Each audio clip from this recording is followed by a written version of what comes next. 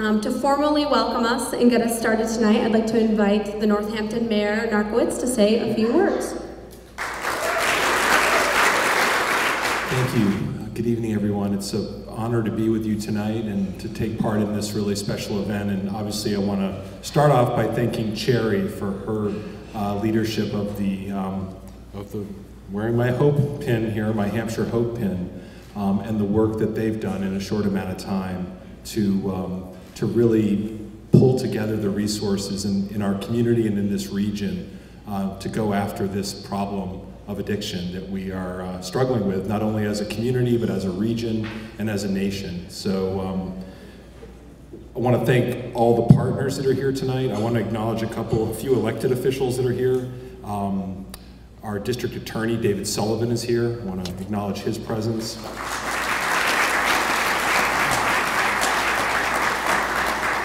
I want to acknowledge our sheriff, Patrick Kaling, who's here in the back of the room.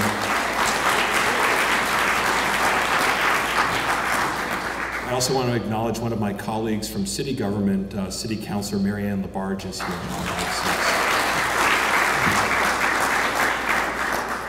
I also want to acknowledge a couple of members of our police department that are here who are also playing a key role. Obviously, one of the key partners in this effort is law enforcement. And I'm proud to introduce Officer Adam Van Buskirk, and I think Officer Buzzy was here. Officer Buzzy's in the back of the room. Thank you. For those of you who don't know, our police department created a special team, basically called a DART team, which is the Drug Addiction Response Team, which are a group of officers who've been specially trained to work on addiction issues and to work on tracking, working with people who they've encountered to try to get them into recovery, get them out of the justice system and get them into recovery. Because again, we want to focus on this as a public health crisis. So I want to thank Chief Casper and the police department for their participation as well.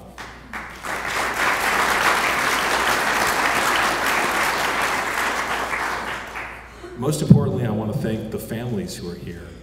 The families some of whom I've had a chance to speak with. I've had a chance to look at the wall that's forming in the other room, and to see some of the stories of tragedy, some stories of hope, some stories of recovery. I've been involved in public policy for 25 years, working in government at different levels, and this is an issue that is unlike any other that I've encountered. It doesn't discriminate. It doesn't discriminate on class. It doesn't discriminate on race. It attacks all sectors of our community. And so it's ever more important that we pull together as a community to try to respond to it. So I'm really proud of the role that the Hampshire Hope Coalition is playing, and I'm so thankful that you're all here tonight, and especially thankful we're going to hear from some great speakers, but also our special guest, former drug czar Michael Botticelli, who's with us tonight. So thank you for being here. Look forward to speaking with more of you, sharing more stories, and obviously please check out some of the great resources that are here from the many partner organizations. Thank you. So before I bring up our next speakers, I just want to take a few moments to share with you about what Hampshire Hope is, what we do, and where we're headed. So Hampshire Hope officially launched about 2.5 years ago. We are funded through the City of Northampton's Health Department. We received a State Bureau of Substance Abuse Services grant. We are partnered with the towns of East Hampton, Amherst, Pelham, South Hadley, Belchertown, and Ware. Those are our official town partners, but we are county-wide, and we have plenty of other towns that are participating actively in the work that we do. And I just want to point out, in all fairness, Hampshire Hope might have started 2.5 years ago, but there were people and there were agencies that have been actively and passionately working on this issue for many, many, many years. What makes Hampshire Hope important and what makes Hampshire Hope unique is that it is the web that is bringing us all together. It is helping us align our services, align our approaches so that we can address addiction across all of the sectors in our community, across community groups, and by engaging advocacy leaders in this region. So I'm going to tell you a little bit about what we do and where we're going.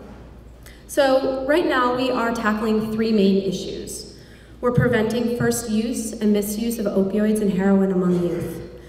Together, we work with fantastic youth prevention coalitions. We work with the Spiffy Coalition, the East Hampton Healthy Youth Coalition, the Northampton Prevention Coalition, the South Hadley Drug and Alcohol Coalition, the Quabog Hills Substance Use Alliance, all of which strongly partner with our school districts. And through that work, we have been focusing on safe storage campaigns, on screening, brief intervention, and referral to treatment programs in the schools that our nurses are doing, and providing comprehensive education in the health classes that we know works. So that's what we've been working on in our schools and with our youth. We also have been hosting through our fantastic provider champion in our community, Dr. Ruth Poti, many physiology of addiction presentations at our local schools. And they've been very well received. These presentations are something that are helping our community understand addiction and hopefully tackle the stigma that we are facing here in our community. We're also striving to prevent overdose deaths.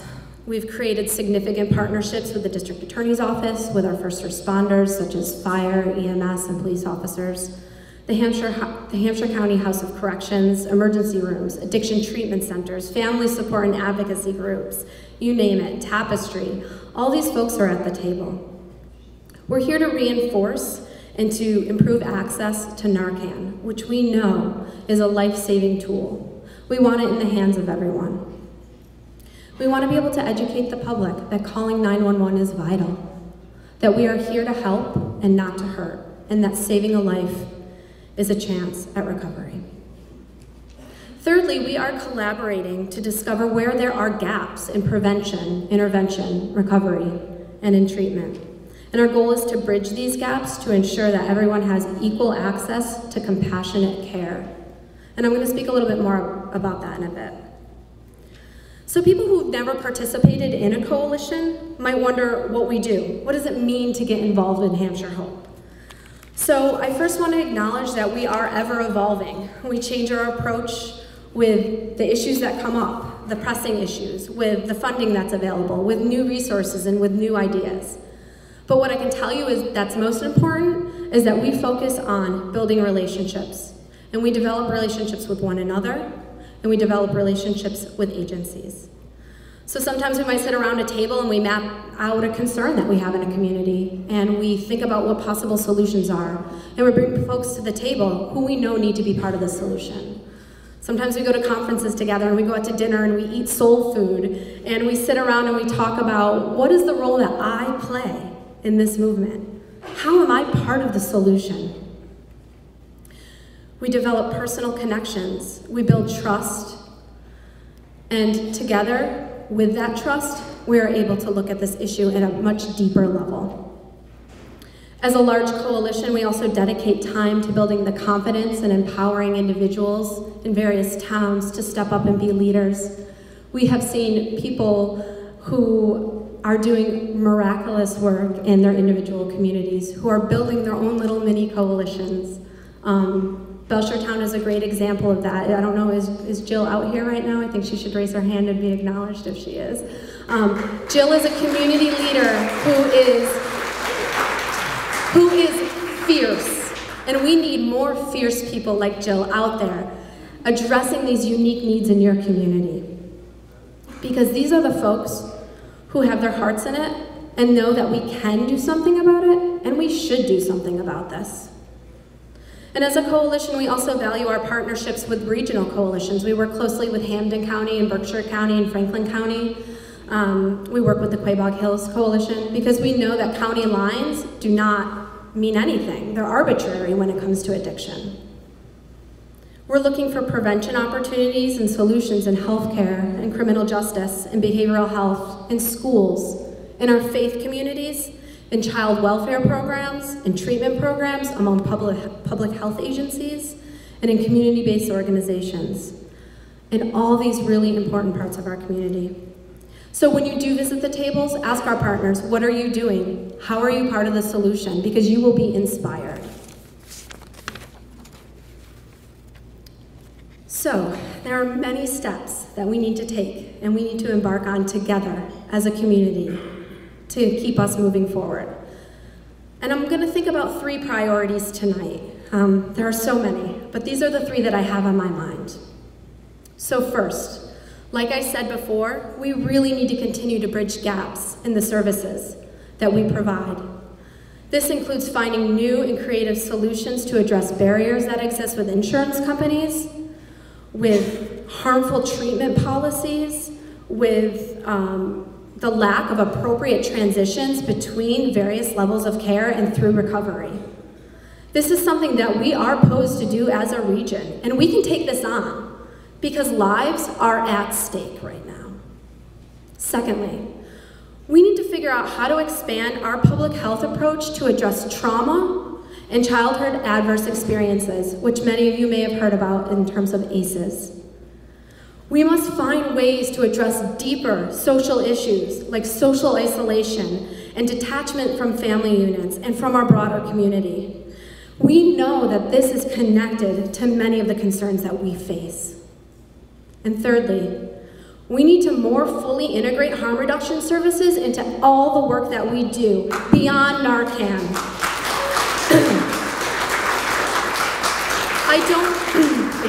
I don't mean to diminish the role of Narcan. It is saving lives every day, and we have worked hard to gain acceptance and access to Narcan in our communities. The reality is, it is saving lives. But the reality is, people are still suffering and people are still dying.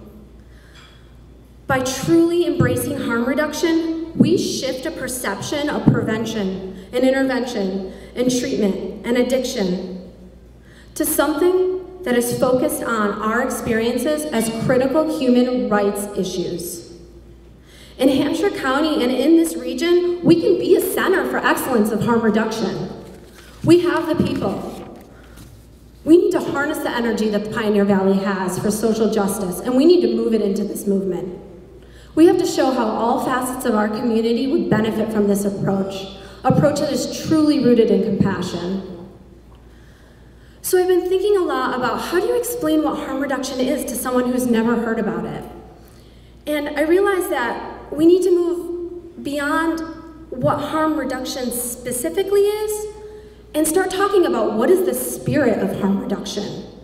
What does it truly mean? So I was racking my brain last night, how would I explain this? And unfortunately at 3 a.m. it came to me because that's when I think best. So I'm gonna reclaim a phrase, and this is a phrase that we see in this area all the time. Feminism, the radical notion that women are people. And here's my bumper sticker. Harm reduction, the radical notion that drug users are people.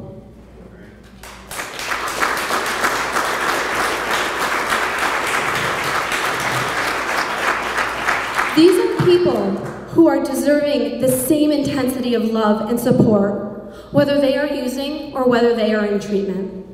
Deserving of love when and if they relapse.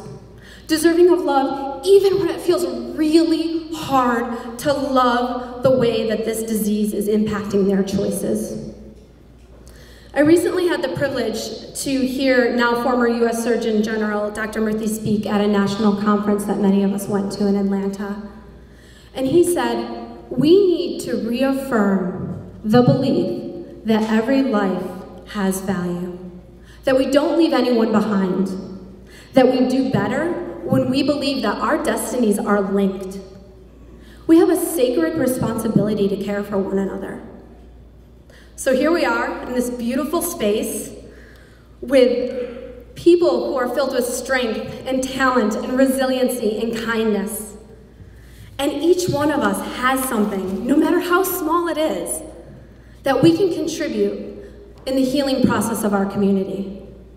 So thank you for being here tonight, and thank you for being part of this movement.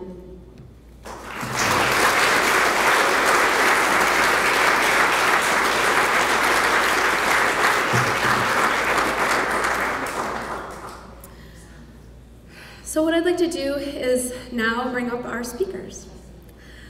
First of all, I'd like to bring up some folks from Florence Savings Bank and Cooley Dickinson Healthcare. So Cooley Dickinson has been an important partner in the work that we are doing with Hampshire Hope. And they've actually created their own internal task force to look at hospital and the health systems to really look at opportunities to improve care.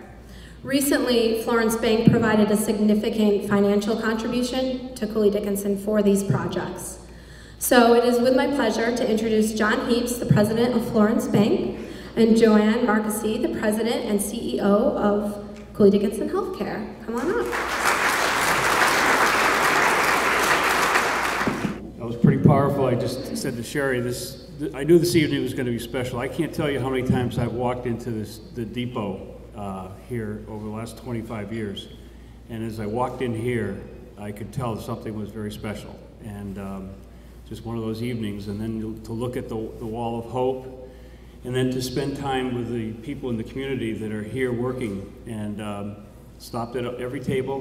What are you doing? How are you doing it? And you know, what I anticipated is exactly what I experienced. I ran into Omar, who is working with the sheriffs, at the county jail. What a story!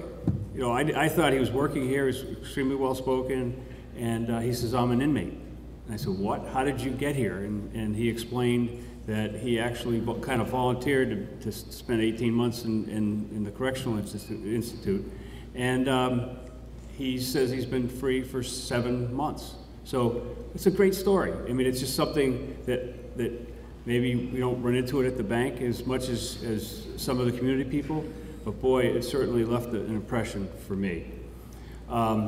So that's my experiences here this evening, and to hear what Sherry's doing is just fabulous.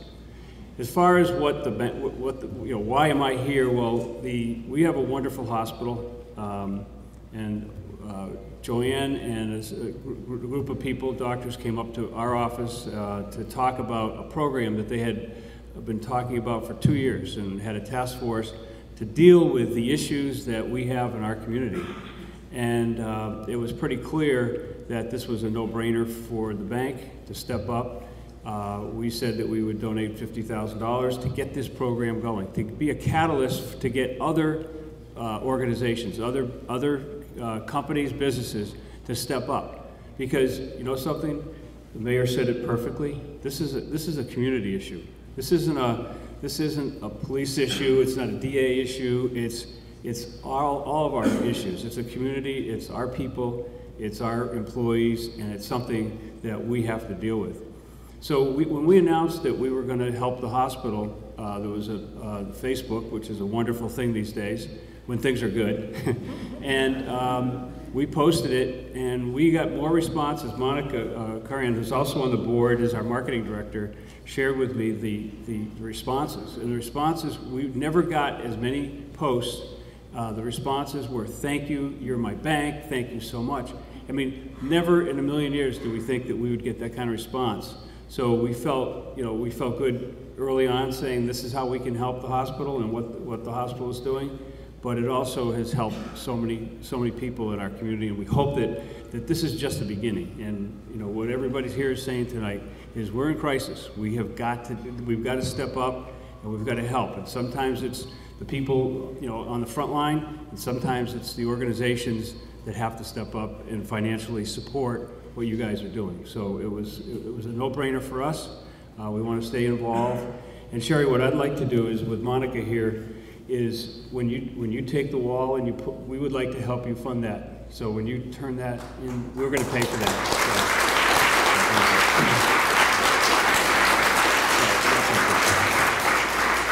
So with that, I'm going to turn it over to Joanne. Thank you.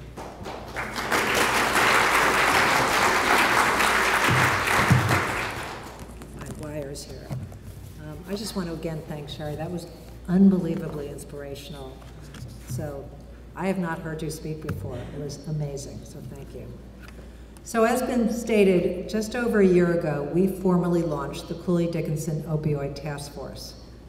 And we made that decision based on community need. As you know, Hampshire County was experiencing about 25 overdose deaths each year and many, many more overdoses.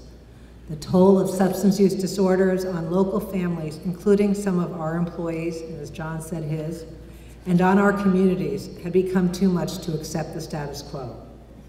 At Cooley, we recognize that we have a unique responsibility to take action. As the healthcare system, our medical providers prescribe narcotics to control pain. And for any of you who've had surgery or broken a leg, you know how important it is to control pain. But we asked ourselves, were we being careful enough? Were we monitoring well enough how many pills we prescribe? Could we do better? And how about treatment, intervention, patient education? How much more could we do? So this task force included about 35 staff, physicians, nurses, social workers, public health, an incredible array of staff. We have a lot of committees and task forces at our hospital. And usually to get people, it's kind of begging and cajoling. Often food helps, but they still don't really want to come. This task force, people were knocking down the doors. People cared, they were excited that they could do something. A guiding principle in our work has been to recognize that opioid use disorder is a disease and treat it as a disease. Just like diabetes, high blood pressure, when you treat opioid use disorder, the patient improves. And when you take away treatment or deny treatment, the patient gets worse. Our goals were to develop a comprehensive, coordinated approach to reduce opioid utilization, dependence, and overdose. To follow best practices, whether that was from federal, state agencies, and/or Partners Healthcare and Mass General, our parent. To very much coordinate with community initiatives. We really believe 1 + 1 can equal 3, and we are so pleased that there is a force like the Hampshire Hope that will bring us together. We also really want to eliminate stigma and replace it with compassionate care, and identify at-risk patients anywhere in our system, not just in our emergency department. So we had 15 categories of recommendations, from screening to prescribing, to the education, treatment, and adding recovery coaches. And many have already been put into action, and we will continue to do so over the next several months. For example, just recently, 18 providers went through 8 hours of training by a Mass General physician and are now qualified to prescribe buprenorphine, a medication used to assist patients in their recovery. We have an employee who is now available to support the emergency department and other patients as a recovery coach, adding to what the clinical service options already does. Many new screening, prescribing, and intervention procedures are incorporated into our electronic medical record that will go live in October. I'm really grateful to all of the task force members for leading us on this effort, but I'd especially like to thank task force co-chairs Jeff Harness, Director of Community Health, and Dr. Peter Halpern, Medical Director of Integrated Behavioral Health. So I'd ask them to stand up.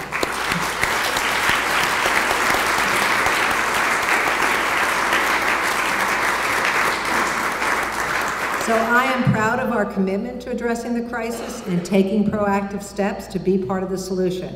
But having great community partners like the Hope Coalition, the City of Northampton, the police, the District Attorney David Sullivan and his staff has made our efforts stronger and better coordinated. I'm grateful for the support of so many in our community.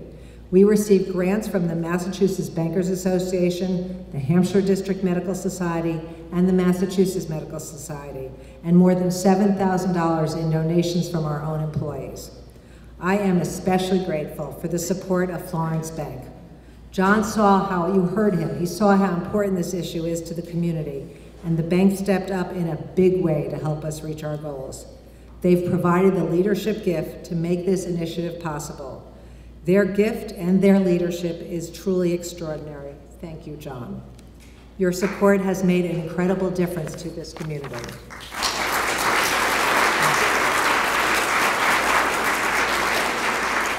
So our opioid projects will be funded fully through philanthropy, so we absolutely are still looking for more support and more gifts. To the people here tonight who are in recovery, please know that we stand behind you and we pledge to do our best to support you. To the families here tonight, our thoughts and our hearts are with you every day. And to the health professionals in the room and all the agencies that provide services, we know how challenging this work is, and we applaud your efforts toward a safer, healthier community. When a community comes together like this, and I would agree that we can absolutely be a role model for the country, even difficult challenges like opioid epidemic, there is hope. So thank you to John, thank you all of you, and thank you to Charity.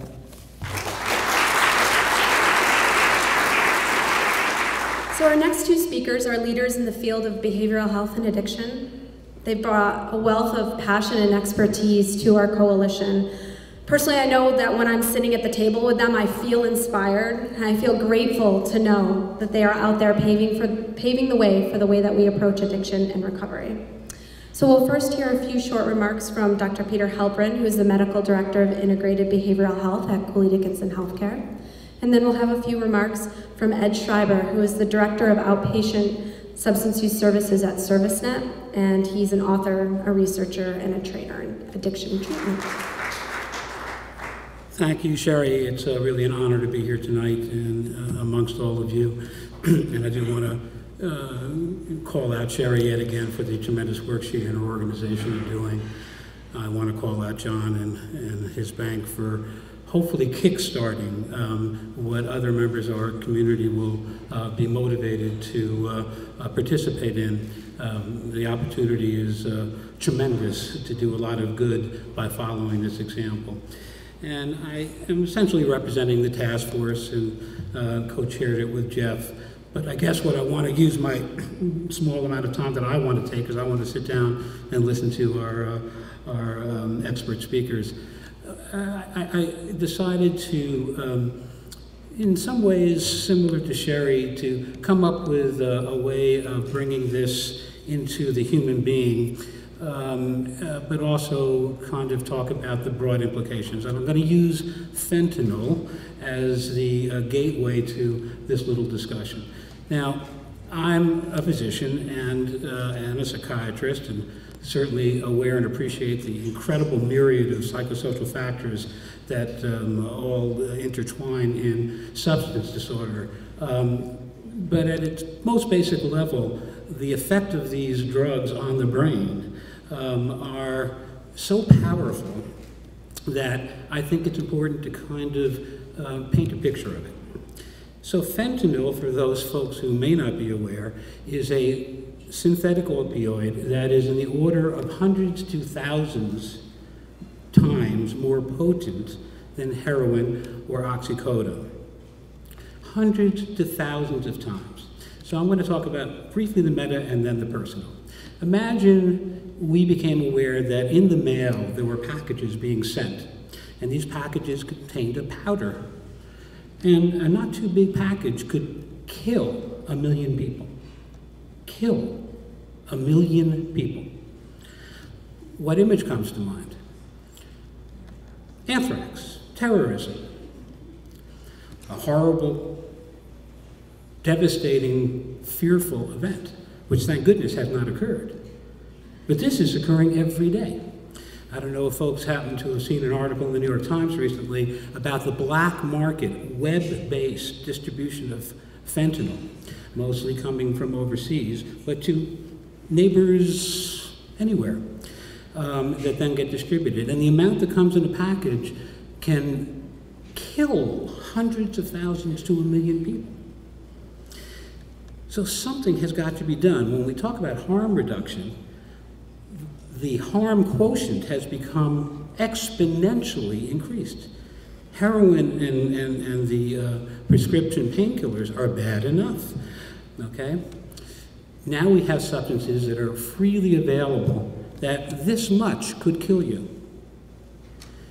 Now I'm going to bring it to a personal. Why in the world would anybody ingest in any form any amount of a drug that has such lethal potency? And here I think it's important to maybe put it into a vignette. 22-year-old young boy, still call him a boy, a patient, thankfully alive and well, I was seeing some months ago, maybe more like a year now, telling the following story in a group that I was running. He and a couple of his friends get some stuff, unbelievably potent stuff. One of his friends immediately ODs. He brings him to the emergency room, this is in Greenfield, watches as they resuscitate him. He was on the edge of death. What did this young man then do? He went back to do it himself. Because these drugs are so unbelievably reinforcing. They're so powerfully intoxicating that you're dealing with a came from outer space monster. It can't be underestimated. There is a reason that human beings do this, despite all the rational reason not to. We have to do something. We have to, as a society, somehow clamp down on the fentanyl and the even newer fentanyl derivatives that are, by the way, now becoming tens of thousands of times more potent.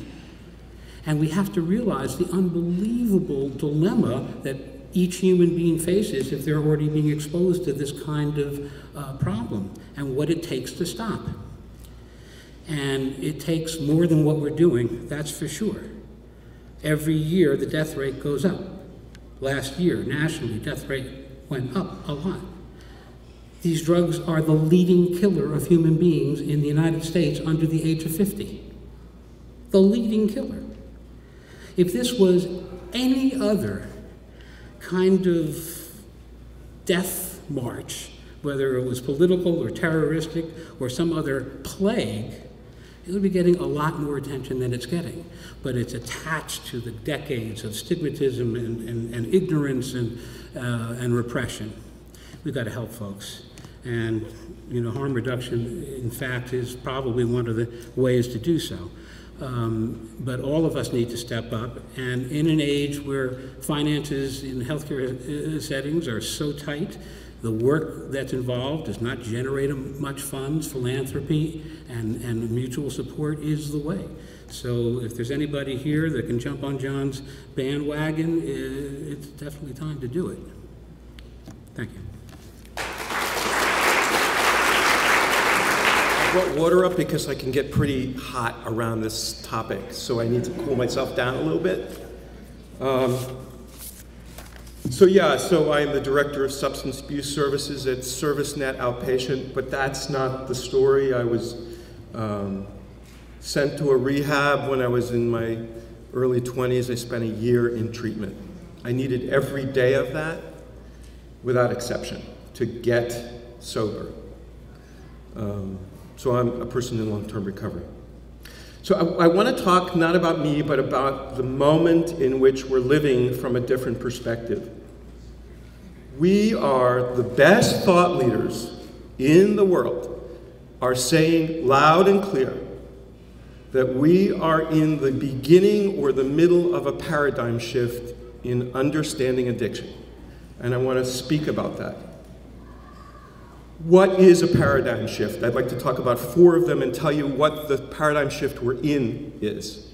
So one paradigm shift is the earth is flat. People believed that.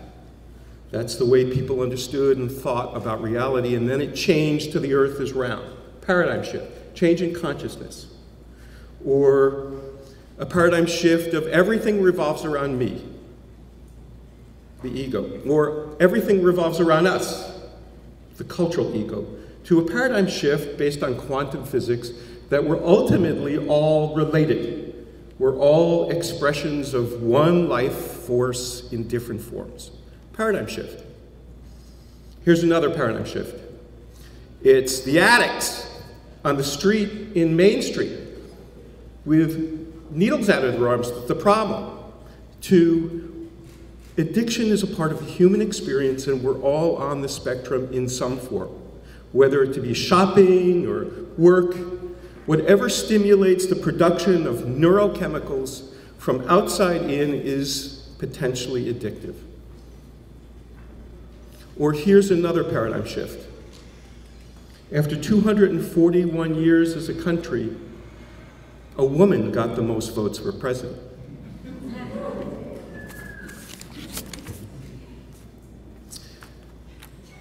What are we talking about in terms of a paradigm shift in understanding addiction? So one of the first steps is to change the question from why the addiction to why the pain, because people are using substances to reduce pain. There's understanding about what happens to the brain that doesn't allow it to produce sufficient neurochemicals so that they have to be gotten from the outside. That's the beginning of a new paradigm shift. I want to read something, a paragraph or two from a book called The Brain That Changes Itself. And this is amazing. This is where we're going. This is the moment that we're standing on and what we're facing. Then I want to talk about your city, our city, and what we can do. So this is by Norman Deutsch. He's a leader in a form of understanding the brain called neuroplasticity, which says essentially the brain is plastic. It grows, it develops. It's like what you said. These drugs impact the structure of the brain, not only our thinking and feeling, but the brain itself. So here's what he says. He says, in the course of my travels, this guy interviewed leading scientists around the world. In the course of my travels, I met a scientist who enabled people who had been blind since birth to begin to see. Another who enabled the deaf to hear. I spoke with people who had strokes decades before and who had been declared incurable, but who were helped into recovery with neuroplastic treatments. Neuroplastic treatments are a way of understanding how to stimulate the brain's production of those chemicals we need to feel connected and alive. I met people whose learning disabilities were cured with those and whose IQs were raised. I saw people rewrite their brains with their thoughts, their connections to others, to cure previously incurable obsessions and trauma. I spoke with Nobel laureates who were hotly debating how we must rethink our model of the brain now that we know that it's an ever-changing organism. The idea that the brain can change its own structure and its own function through thought and activity is, I believe, the most important alteration to our view of the brain since we first, way back when, sketched its basic anatomy and workings of its basic component, which is the neuron. Like all revolutions, this one will have profound effects. The neuroplastic revolution has implications for our understanding of how love, grief, sex, relationship, learning, and addictions, culture, technology, psychotherapies can change the brain. All of the humanities, social sciences, and physical sciences, insofar as they deal with human nature, will all be affected by this new emerging paradigm. All these disciplines will have to come to terms with the fact that the self-changing brain is now a scientific fact, and the realization of the architecture of the brain will differ from one person to another. That's where we're going. It's an idea. It's an idea rooted in successful treatment with people who have chronic pain, for people who have lost limbs after wars, with pain that never stops, with people who have had strokes, in rewiring the brain circuitry to produce the chemicals that we need. If that can be done for those conditions, there's no doubt in my mind that we can also learn how to do this with addictive disorders. We're lucky living in Northampton because we have Smith, Amherst College, UMass, Holyoke, and Hampshire College. The chair of the neuroscience department is coupling with me and a client of mine to study how we can develop education and training for staff and for clients about how to stimulate brain function. We are poised, Northampton, the Pioneer Valley, in my opinion, we are poised to lead this. And why? Because it's who we are as a progressive community of people. And all of the other activities will continue, but if we can uptick our understanding of the brain and addiction, but not just that, the brain and recovery. We understand about the brain and drugs and the brain and addiction, but we're at the precipice of understanding about the brain and recovery. If we can teach Harrison House staff and clients how to facilitate that through relationships, through connections, we're going to be providing a kind of treatment that may have impact, I believe. And I'm committed to this at 100%. Why I know this is absolutely true is because when I entered this treatment program, I had nothing, not even despair. And yet, through connections and relationships and commitment, my loss of hope was regained.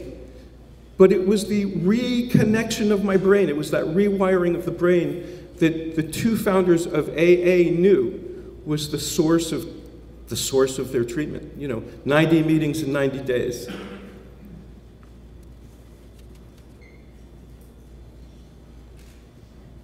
So people are using drugs because people are in pain. The pain can be rooted from childhood, from trauma, from stress, and it can be rooted in the culture in which we're living, the hopelessness of our culture right now. And all of those things are real, and yet we can't stop there. We have to move the science of recovery related in brain science forward. That's the challenge. And that's the opportunity. And not as a top-down or organizational structure where thought leaders know and clients don't. Not that, but horizontal, doing this together. So way back there, in one of those tables, I'm going to be sitting after this, and I have my business card at ServiceNet. And if you're interested in stepping the treatment model forward based upon not evidence-based treatment alone, but on brain science, and understanding that this is a common condition,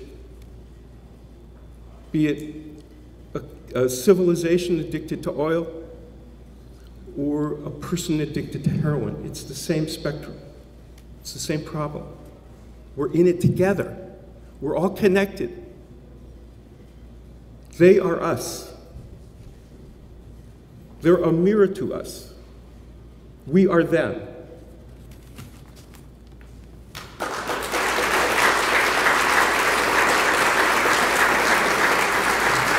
Here in Hampshire County, we have 2 newly developing recovery centers that are working on fostering those connections, and they need your support. We have the Nest out in Belchertown, and you can learn more about that at the SOAR table, and we have the Northampton Recovery Center, and we need more.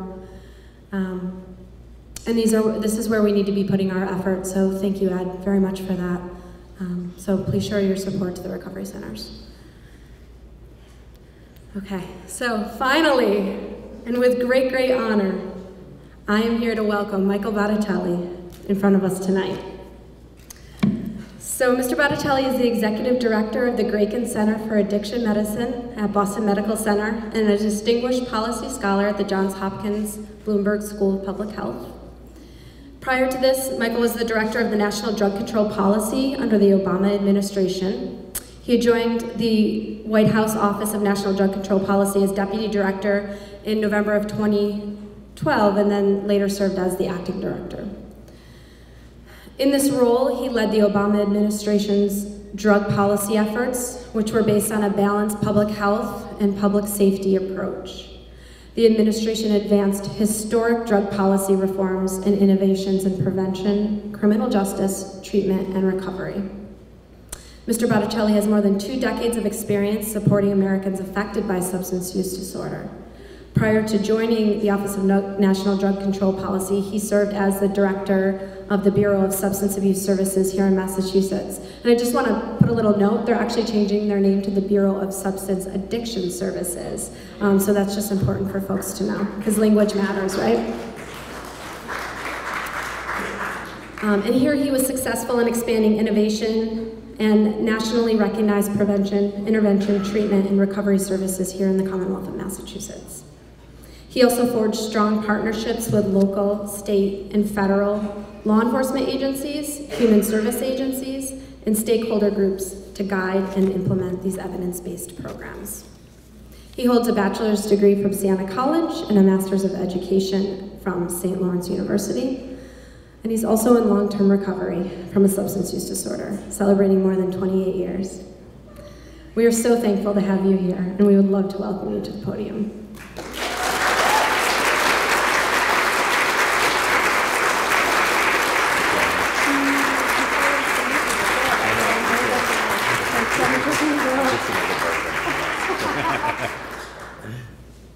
Good evening, everybody. It's really a pleasure to be here. Jerry, thank you for that introduction and for your speech. I was getting a little emotional when she was introducing me, and part of this is, you know, things go full circle in life. I started working, well, first of all, let me just say a couple words of thanks. So the mayor had to leave, but thank you to the mayor. Thank you to other elected officials who were here today. John, Monica, Joanne, thank you for the incredible work that you're doing. D.A. Sullivan, for your spearheading efforts around criminal justice reform is incredibly important work. To other folks, Jeff, thank you for the invitation to be here. It's a really special place for me. I also want to give a particular shout out to my former staff at BSAS, who are here, Erica Piedad and Ruth Jacobson Hardy, who I think you know are incredible. I will tell you that you will never have a better advocate for services here in Western Massachusetts than Ruth Jacobson Hardy. And I remember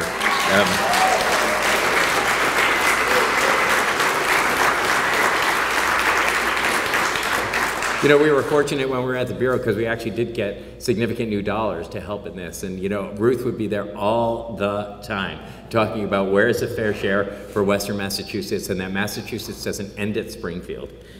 So it's really important. And to other folks, Deb Berkovitz, who I've known for a very long time. So just want to thank you for the work that you're doing. But it is pretty significant for me to be here. I was thinking, I thought I was going to work for the Massachusetts Department of Public Health for maybe a year or two, and I ended up staying there almost 18 years.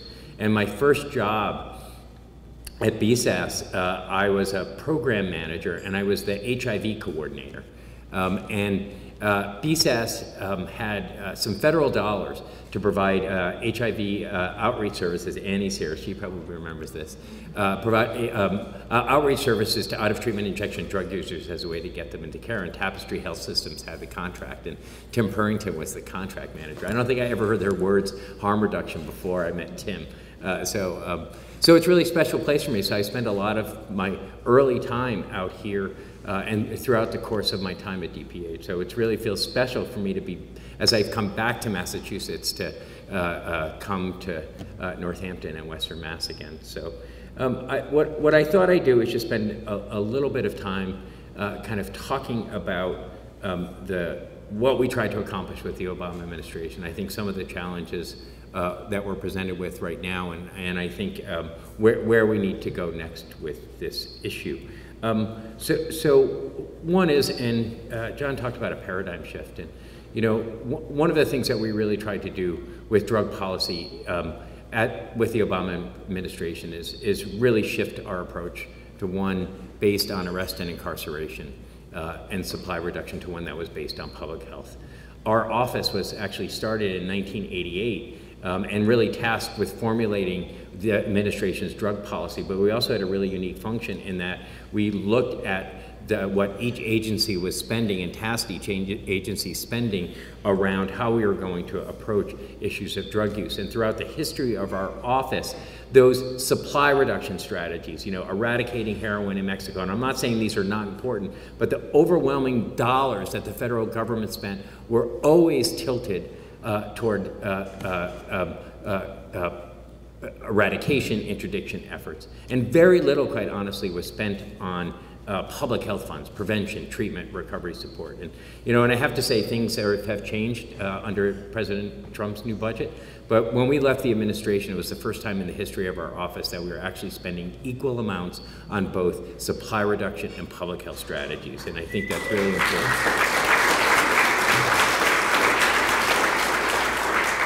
And I also think we were able to make significant progress around criminal justice reform, both at the national level, state, and local level. But I want to talk about our approach to this epidemic. Many of those things talked about here, and then I'd also like to kind of open it up to kind of questions and comments.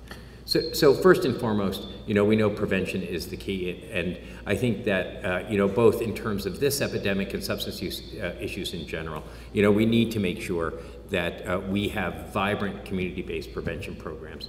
A former Speaker of the House from Massachusetts used to talk about all politics is local, and I always used to say that all prevention is local. So what issues look like here in Northampton is different from what it looks like in Worcester and Boston. And so part of our efforts were to continue to support. And I think many of you are here that have been recipients of drug-free community grant programs through our office. And we're actually glad that President Trump decided not to eliminate those grants and understood the value of those dollars. But particularly in the opiate epidemic, we knew that we had a significant overprescribing issue. And Joanne, I really want to thank you for your efforts. We're doing the same thing at Boston Medical Center. And part of this is, and I think you've seen data that, we are prescribing enough pain medication to give every adult American their own bottle of pain pills, right? And so, yes, we want pain treated. Sometimes they don't need to be treated with an opioid. Sometimes we have things like physical therapy and acupuncture and massage that will do quite well. We were talking about surgery. I saw a study out of Dartmouth-Hitchcock that looked at the top 5 outpatient surgeries and where people got prescription for opioids. And what they found is that, quite honestly, when they went back and they polled people about how much they took, they found out that the vast majority of them took 1 or 2 or 3 days worth of prescriptions, right? And so what happens after that. We, as good consumers of healthcare, we take our prescriptions, things that we don't use, and we stick them in a medicine cabinet for a rainy day, and we know that that's where it gets diverted. So part of what we did, we worked with the DEA, and I know many of you did this at the local level, of sponsoring drug take-back days. And that's been wildly successful in terms of both educating the community around prescription drugs, but also promoting safe and effective storage and disposal opportunities. We worked with the DEA to establish new regulations so that you wouldn't have to wait until drug take-back days. And I think many of you have been partnering with local pharmacies and others to establish kiosks within pharmacies to be able to give them back on a daily basis. So, but fundamentally, we really focused on treatment. So, we were talking about other diseases. So here in the United States, only about 10 to 14% of people who reach diagnostic criteria for a substance use disorder get treatment. Think about that, 14%. So substance use disorders has roughly the same prevalence as diabetes, right? But about 85% of people with diabetes are getting treatment. And why? Why is that? Well, one, we're doing a good job at early intervention, right? So at every step along the way, particularly if you have a family history of diabetes, we're doing a better job at detection and monitoring and intervening people before they reach their acute stage. We don't do that with addiction. So, part of what we try to promote is better screening and brief intervention for those folks. But really fundamentally expanding treatment.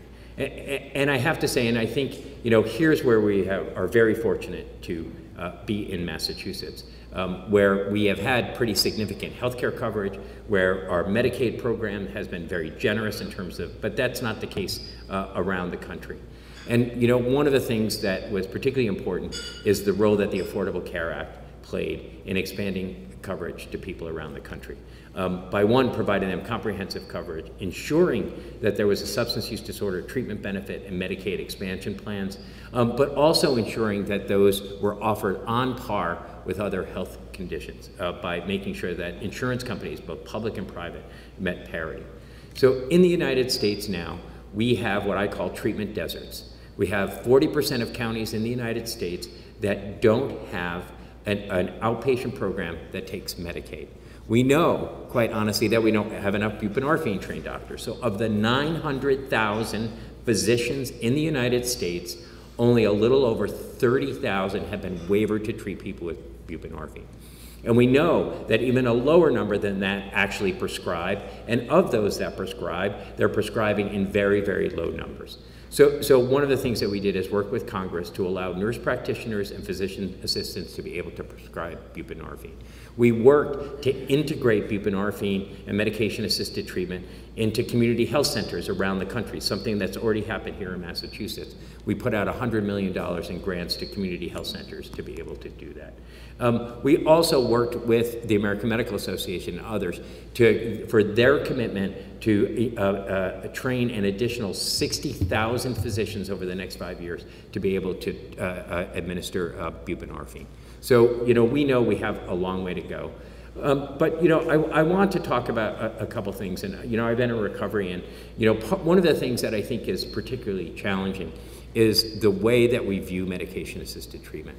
And for too long, I think we've heard this divisiveness around medication-assisted treatment. Some of it coming from the recovery community themselves, that people who are on these medications who are not in recovery. And, part of the evidence is clear. Like, we learned a long time ago that the world was not flat, right? And we changed our opinion. And it's time to change our opinion. All the evidence is clear that people on medication-assisted treatment, when they get support in the community, behavioral health supports, do better than treatment without, right? So one of the things, Eric is here, we actually changed our licensing regulations to say if you're a treatment program in Massachusetts, you cannot deny people access to medication-assisted treatment. Right? So it's really important to do that. We changed language at the federal level to say if you are a drug court and you get federal money, you cannot kick people off of medication, and you can't predicate their participation in drug courts if people are on medication. So it's time for the divisiveness to end. The evidence is really clear.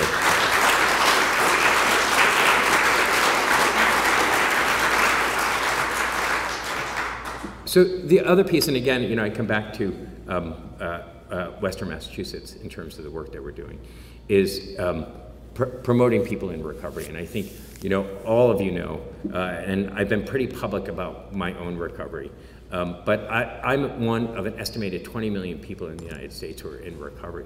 And quite honestly, for too long, we've been too silent. We've been, we felt the shame and the stigma attached to it and been afraid to come out. Sometimes we've been members of 12-step programs, and we've confused anonymity with being an advocate. And so, just so you know, the founders of AA were the biggest champions and biggest vocal proponents of recovery. So anonymity and recovery and advocacy go hand in hand, and it's part of the foundation of Alcoholics Anonymous and other 12-step groups. So, but it really is important that we have a vibrant and vocal recovery community for a couple reasons, and this is where Sherry started out. It's about hope, right? And fundamentally, we can have all the treatment capacity that we want, but if people don't see the hope on the other side of addiction, then it's not going to make a difference. I remember very distinctly, when I knew that I had a problem, but I was too afraid to ask for help. I was really afraid what people were going to think of me. I felt like I looked pretty good. I had a professional job, and I was really concerned with what my employers were going to think, what my family was going to think, and that keeps so many people from asking for help. So, a couple things that I think are really important as we think about how we're going to change that and how we're going to really deal with stigma and make this an issue that people are not ashamed to talk about. And I've met a couple folks here. One is, I think that we have seen this tremendous amount of energy with the recovery community, and particularly young people in recovery, who I can't thank enough for your willingness to establish chapters all across the country. We now have recovery support centers.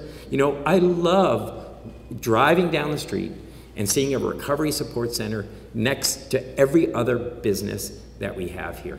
I won't tell you the town, but a town not too far from here tried to block every single treatment program, recovery support program that we wanted to give them, despite the fact that they were one of the most impacted cities in Massachusetts. And and here's science and data don't drive public policy. People drive public policy, and that's why we need to be vocal. That's why we need to be out there and advocate. Many of you I know have for a long time actually worked around issues of HIV and AIDS. And it wasn't just this wonderful community that decided, gay men and injection drug users and Haitians have HIV, and so we're gonna, do everything that we can. That's not how it happened. It was because a lot of gay men and lesbians got really angry and demanded change. And I go back to the fact that if this were any other disease, 500,000 people have died of drug overdoses since 2000. Think of that. 500,000 people. And you mean to tell me if this affected any other people, that we would have seen tremendous amount of action a long time ago. And one of the things that you know, I think is tremendously important. So one, we need a really vocal and active recovery community. That in these days where science and data don't appear to be winning the day, think climate change, think immunizations, people change.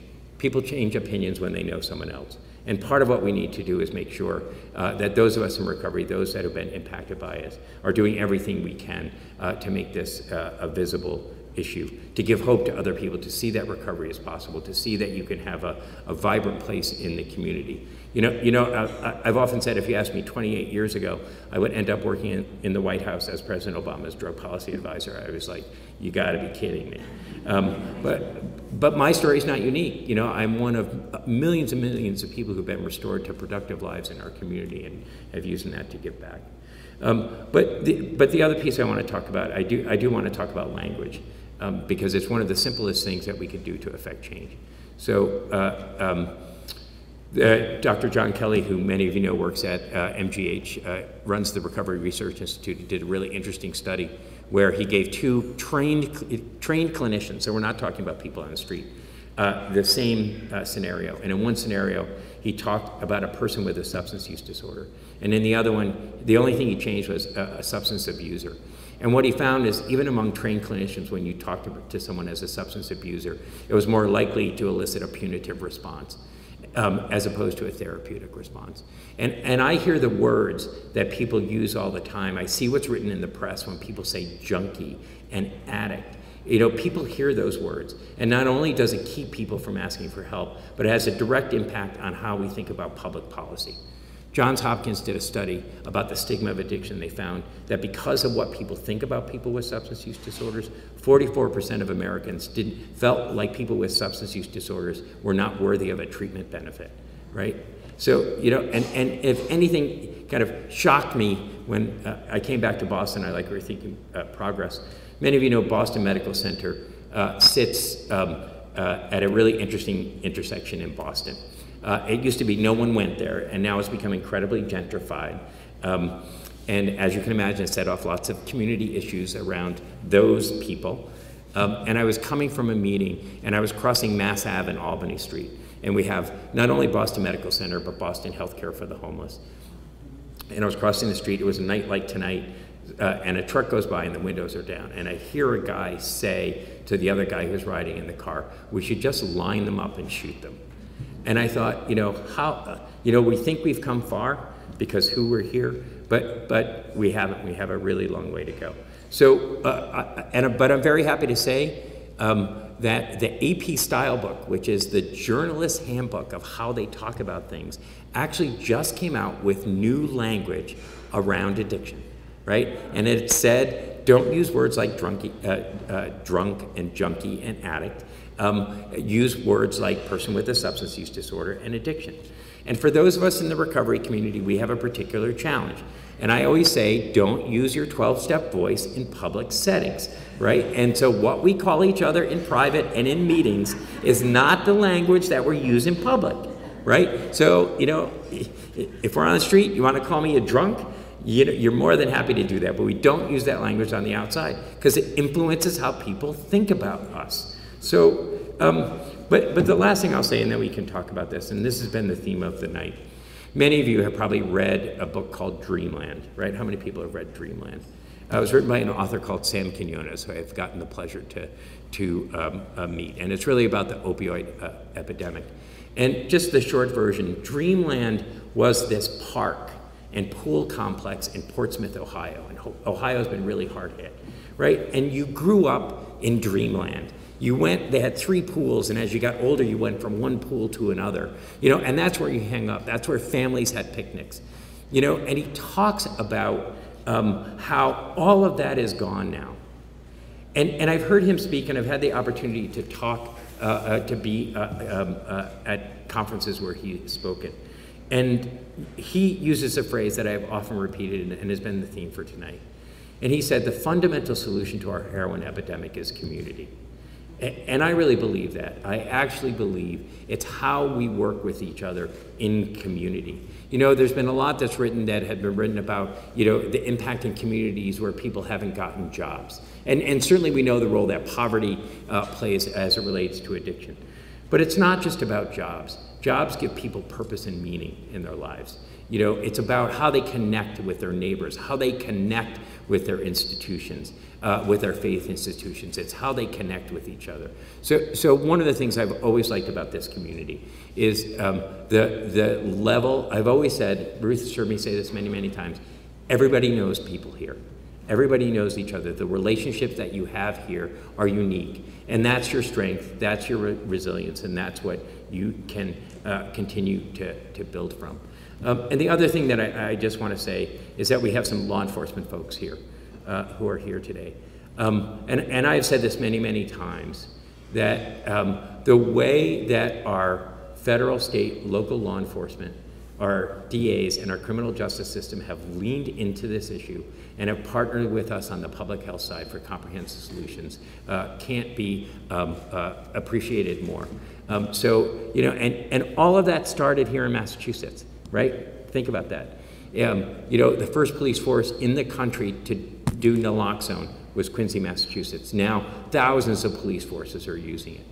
I think many of you know the Police Assisted Recovery Initiative started in Gloucester, right, where police have said, you know, we'll come in to treatment, come into the police station, we'll give you treatment. Diversion programs that the DA has supported here, started here in Massachusetts. So, you know, we have a very, very long history. And I do think that, quite honestly, and I've said this before, that if we can't get it right in Massachusetts, nobody's going to get it right. Because we have the best thinkers, we have the most commitment, we have the most resources, we have great community partners to do this. So, you know, I want to thank you all for the work that you do. You know, when I was at the White House, I had to be very careful because I represented the country. And I represented some places in the country that were not as liberal as Massachusetts, if you can believe that. So I had to be very, very careful about how many times I promoted things that were happening here in Massachusetts. But time and time again throughout the course of this epidemic, when we were struggling with issues or we wanted to promote innovative programs or we wanted to promote how communities, we kept coming back to the work that was happening here. And so I feel very kind of proud and honored to be able to come back to Massachusetts because I do think, and I'm very, not to be political, I am very, very concerned about the direction that this administration is taking as it relates to opiate addiction. So when you talk about basically kicking tens of millions of people off insurance, when you're talking about allowing states to not have to mandate a substance use disorder treatment, when you talk about going back to tough on crime, I really worry that we are not going to see the support from the federal government that we did in previous administrations. So I think it's really incumbent on us on the state and local level to keep this momentum going, to continue to make progress. While we've come very far, all you have to do is to look at the number of deaths that we have here in Massachusetts. And I think you all know, you know, the role that fentanyl has played. So, you know, if anything kind of talks about the partnership with our criminal justice partners is the fentanyl issue about how do we get this out of our supply, how do we get it out of our communities, how do we make sure that we are getting good information out to our people who are using who are still using to make sure that they understand that they shouldn't use alone, always use in the presence of someone who's got naloxone, go slow. I also think, you know, we need to continue to think about innovative approaches, and I know many parts of the state in this country are talking about safe consumption sites, right? And fundamentally, I go back to what Sherry said about, you know, do we value someone's life? And quite honestly, if saving someone's life is not a noble goal, for those programs, then you know, but our challenge is they are still against both state law and federal law, and even if we change state law, I'm worried what the federal government's going to do in these kinds of situations. But we need to continue to innovate, we need to continue to do more. We need to continue to come together as a community. Everybody has a role to play, you know, and I think we've seen great support from our banks, from our DA, from our hospital systems. You know, all of us have a role to play. in this epidemic. So I'm really happy to be here. It's nice to be in Northampton again. I hope to continue to be back. We'll continue to work together. The Great Consent Center, if you're not familiar with it, is a new center for addiction at Boston Medical Center, started by incredibly generous donation from a family who's been affected by this issue. So donated $25 million, the biggest gift in the hospital's history.